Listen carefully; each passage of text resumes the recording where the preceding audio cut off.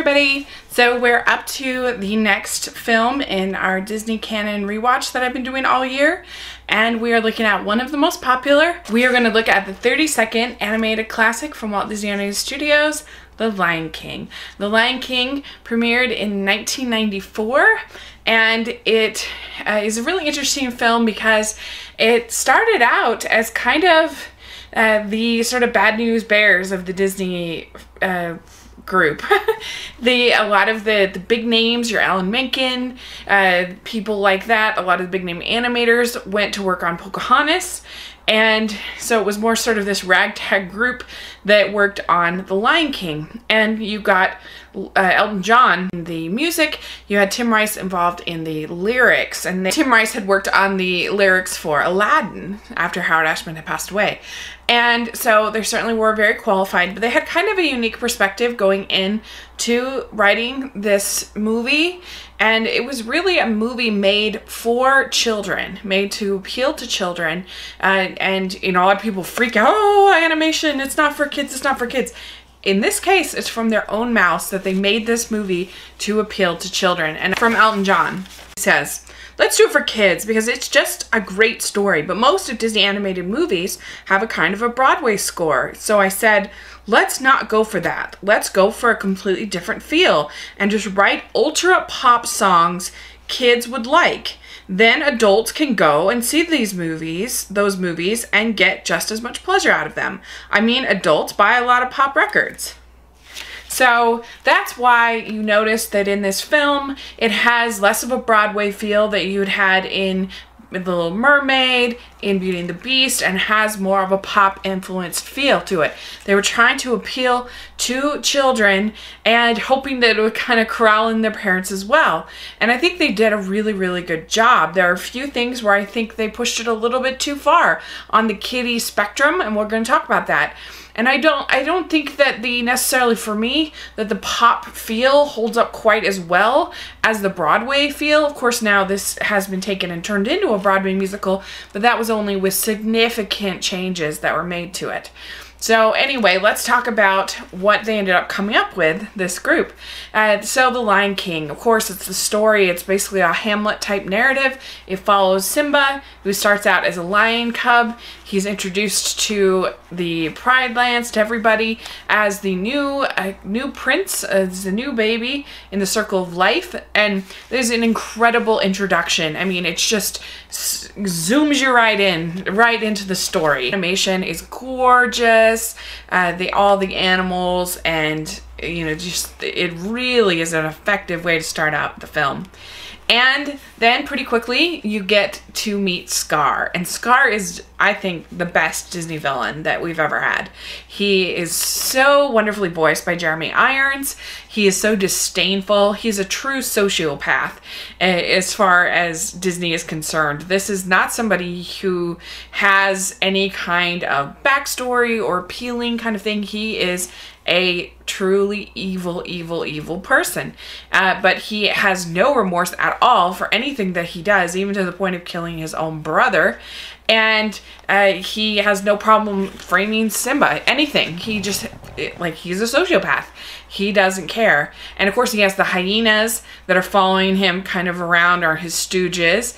And then you have him trick Simba. There's sort of the little introduction where where Simba learns about being brave from his father, and we get the "I Just Can't Wait to Be King" song that's sung. And I really like that song. I think it's a little underrated as far as Disney songs. I really like the way the animation during that song gets kind of geometric and different.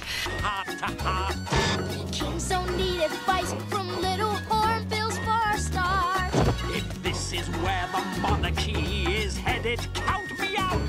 Out of service, out of Africa, I wouldn't hang about. This child is getting wildly out of wing.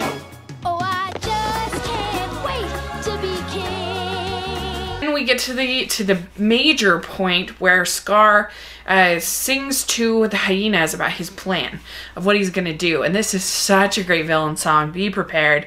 And Jeremy Irons actually, he sings, and then I think Jim Cummings, also helped because Jeremy Irons had a hoarse voice, but you can't really tell. It feels like him singing, whereas some of the other parts, you can definitely tell it's not them singing, which kind of annoys me a little bit. It just got this great sort of, the way they did the lighting and the colors, and it looks so green and Nazi-ish and all the King undisputed, respected, saluted, and seen for the wonder I am. Yes, my teeth and ambitions are bared. Be prepared. He starts the stampede, which was groundbreaking at the time, and he has the chance to save his brother, but he does not. And he tells Simba, he says, run away, and never return.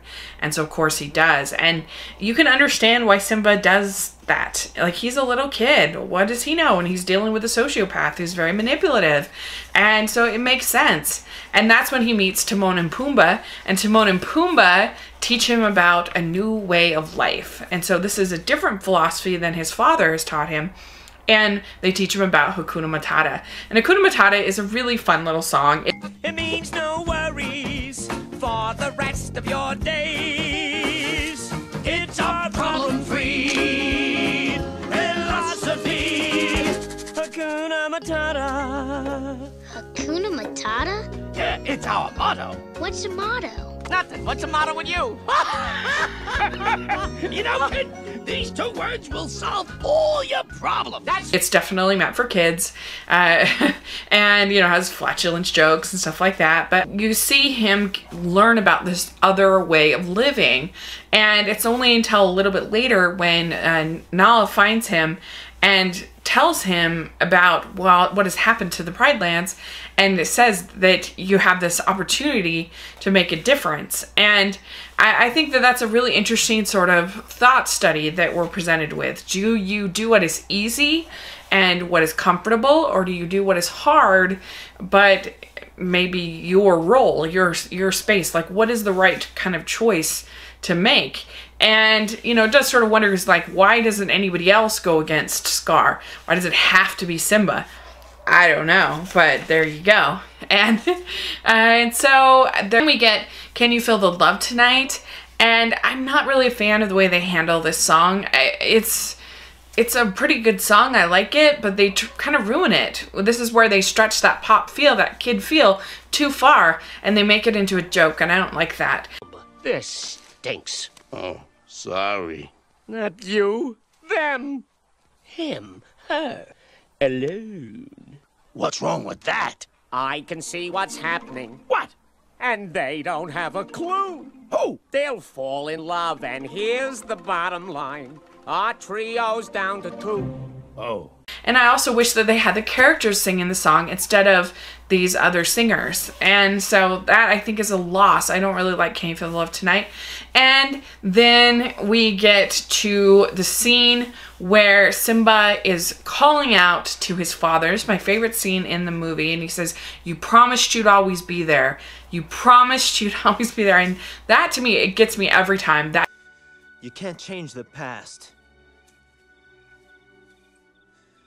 You said you'd always be there for me. But you're not. And it's because of me. It's my fault. It's my fault. It makes me tear up because I just have felt that feeling sometimes with people that have left, and, you know, it's just like, how could you leave me? How could you do that? And so I feel like that emotion is so real and so wonderfully done. And of course, then that's when he meets Rafiki, and Rafiki says he lives in you. And that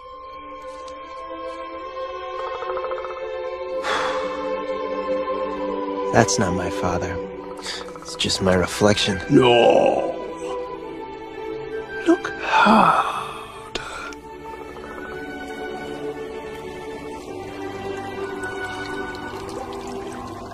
You see,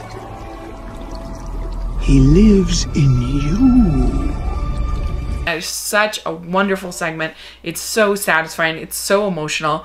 and you see Simba go back and confront Scar. And some people have a problem with this ending. I don't have a problem with that at all, because yes, we know that the Rafiki tells Simba that the past hurts, but we can learn from it, right? Well, so some people are like, well, why don't the people accept him right away? Why are they still, you know, having these problems? Well, to me, it would be completely disingenuous if he came back after being gone all this time, and here Scar's telling them that he's responsible for the death of Mufasa. And so it would be completely disingenuous for them to be like, okay, we accept you anyway, without even any thought or anything. Like, of course they take a second to think it over. They could still be under Scar's rule. They don't know how this is going to end up. They've just basically been prisoners for all of this time. Of course they take a while. And it's not even that long. Like, his mother does embrace him right when she first sees him. So I think that is a really, really weak criticism for this movie, in my opinion, is people who criticize the ending. I think the ending really works. I think it's emotional, and you finally get Simba to realize that it's not his fault. That all of the stuff that he'd been holding that he thought was his fault is not his fault. And I think that's really emotional and really wonderful. This great sort of ending on the Pride Rock that finishes out the whole circle of the movie. And the animation is just stunning throughout this film. I love it. I think that it started a new sort of era in celebrity voice casting that you would then see also in Toy Story that year. And so you saw even small parts like Whoopi Goldberg as one of the hyenas. You know, you see the Rowan Atkinson as Zazu. You didn't have that much in other Disney films. You got someone like Jodie Benson or something like that, who was a Broadway star or Broadway singer who just auditioned for the part. And so this was something that would then change animation going on. You see it definitely in Shrek. Some other things, there's these sort of celebrity voice castings that you started with Lion King because it was such a mammoth success. I mean, it took a long time before Lion King was dethroned as the #1 animated box office film ever. It covers a lot of emotional ground. It's sad, it's moving, it's scary, it's funny. It's got kind of a little bit of everything, which I think makes it a really nice film. I think that it has those moments of heart that really work. The music is good enough. It's solid enough.